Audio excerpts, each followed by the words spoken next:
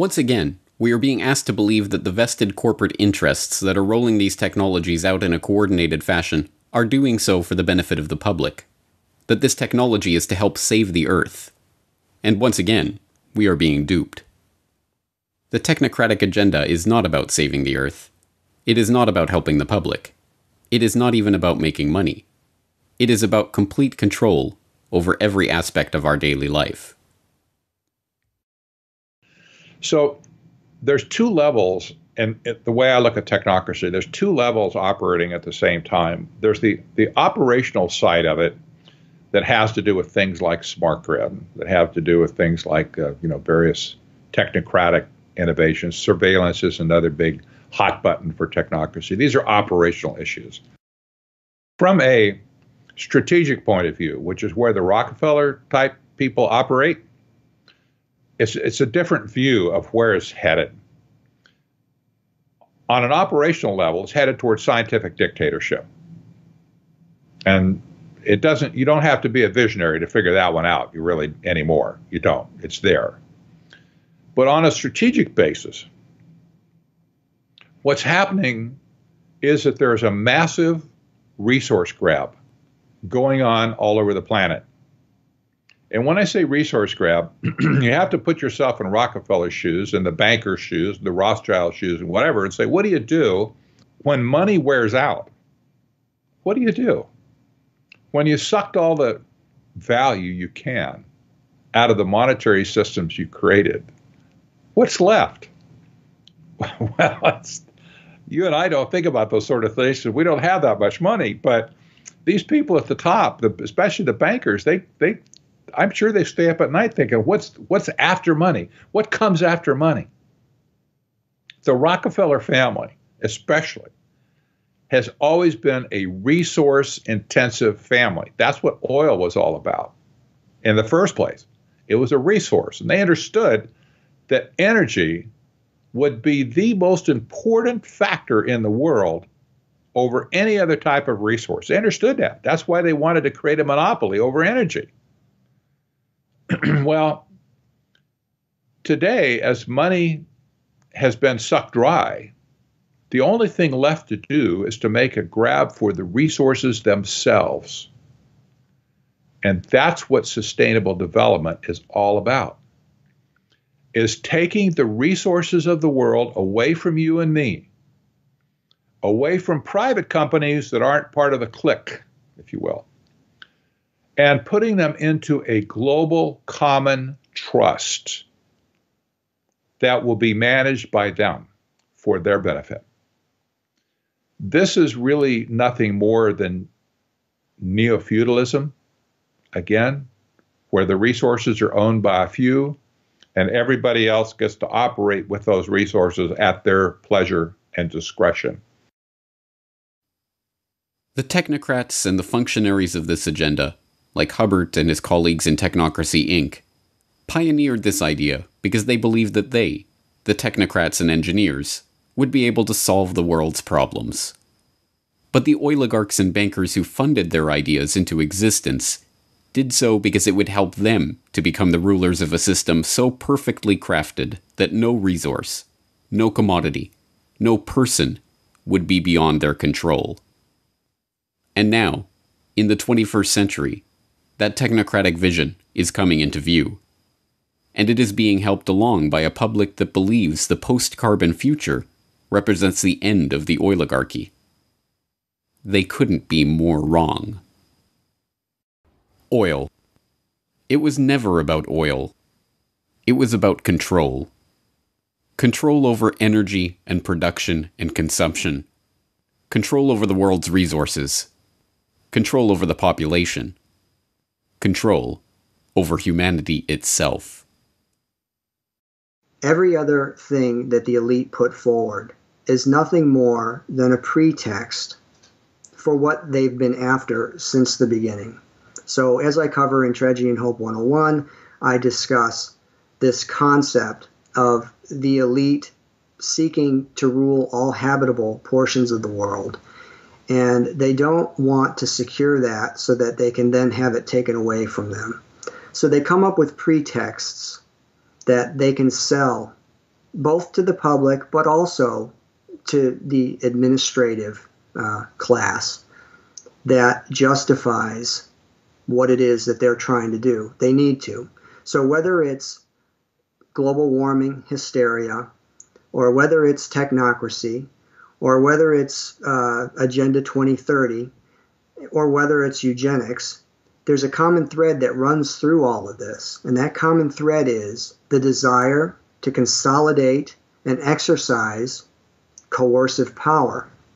In the case of eugenics, it's the desire to consolidate and exercise the ultimate power, which is the power over who ultimately is going to live or die, who will be permitted to exist in the gene pool from here forward. The picture is bleak, and made all that much bleaker by the fact that so many have been duped into believing that the oligarchs' ultimate agenda, an agenda of technocratic control, micromanagement of our daily lives, and, ultimately, the elimination of the cannon fodder from the gene pool, is in fact in their own best interest. The oligarchs, shielded behind their smokescreen of sustainable development and post-carbon economy, are closer than ever before to achieving their true goal of total control. But if the people perish from lack of knowledge of this agenda, then understanding is the first step toward the solution. It's hard to fight an enemy that you don't recognize or can't see. That's the biggest problem in the world today, in my opinion, is that people have no visibility whatsoever of this issue. They've covered their tracks so well that nobody can see them. How can you fight an enemy that you don't know? I think the famous Chinese general Sun Tzu brought that up hundreds of years ago. You can't fight an enemy that you don't know. First, we have to recognize who the enemy is. Well, Big Oil conquered the world because monopolization of all resources on the planet is the goal. And to get to that goal, you have to monopolize the energy aspects of people around the planet, but you also have to control the food, the actual energy for the human beings whose energy you want to control. If you control those two aspects, the green revolution and the gene revolution, then you're able to control the entire planet, every resource on it, and basically extinguish freedom for the rest of history. So how Big Oil conquered the world was already done in the movie. Why Big Oil conquered the world has to do with the complexities of controlling populations, not for money, because these are the people that print money out of nothing and charge us for it. So really, it's a study of power. So why did they want to do this to the rest of us? Because they could, and because we were tolerant so far and haven't resisted enough to make it stop.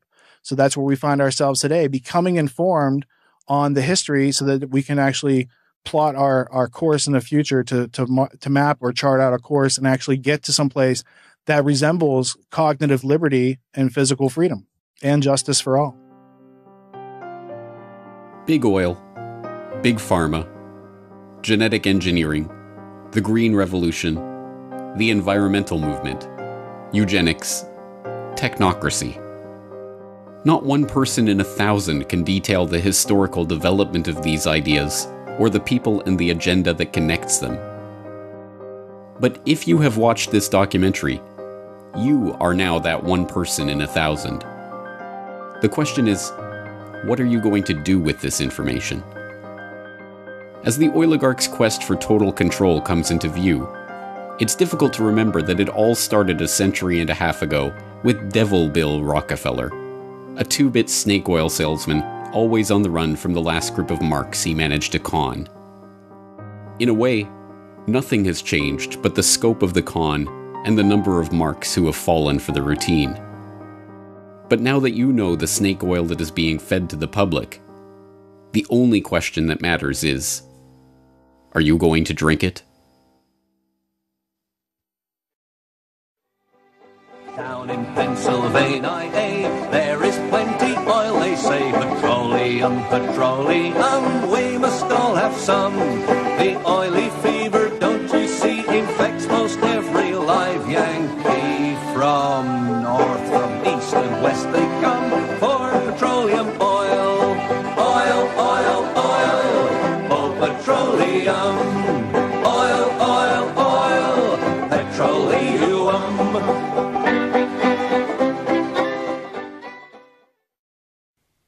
Hello, this is James Corbett of CorbettReport.com, the writer, director, narrator, and creator of the documentary you've just been watching, Why Big Oil Conquered the World. And if you have just watched this documentary all the way through, as well as the previous documentary on how big oil conquered the world, then as I say towards the end, you really are now better informed than the vast majority of the public on these issues and on the history of this picture that I'm trying to paint here.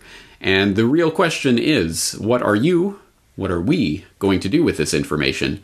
Well, the first thing I'd like to encourage you to do is to go to CorbettReport.com/bigoil.